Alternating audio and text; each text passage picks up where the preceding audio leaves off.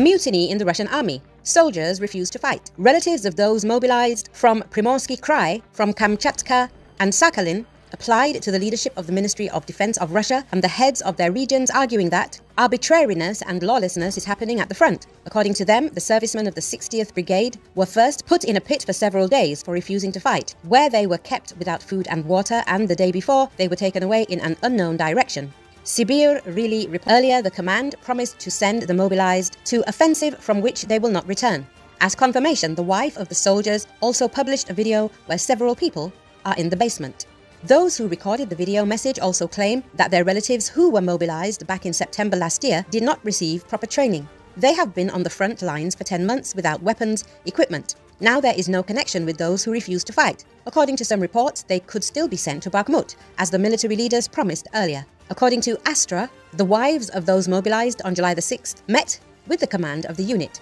Before that, their mobile phones were taken from them so that they could not record the conversation. When the relatives began to ask questions about the sellers, the commander said that those who came were lying and that this cannot be. According to the interlocutors, they did not receive a response to a single question. Other mobilized from the Altai, Primorsky territories and Yakutia claim that they are being forced to return to the territory controlled by the armed forces of Ukraine to the village of Novodarovka.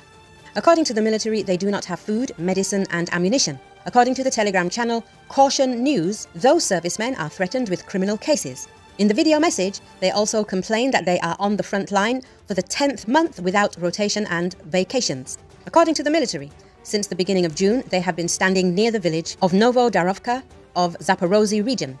As a result, out of 106 people of the company, only 40 remained. Now the mobilized are being forced to go back to where they retreated from. Now they want to drive us there without heavy equipment, support. All the things that the army gave us were simply bombed. No shovels, nothing. Our doctors have no medicine, no bandages. The wounded boys had to lie in the bushes for more than a day, the mobilized say. They also complained that they have not received cash payments since January.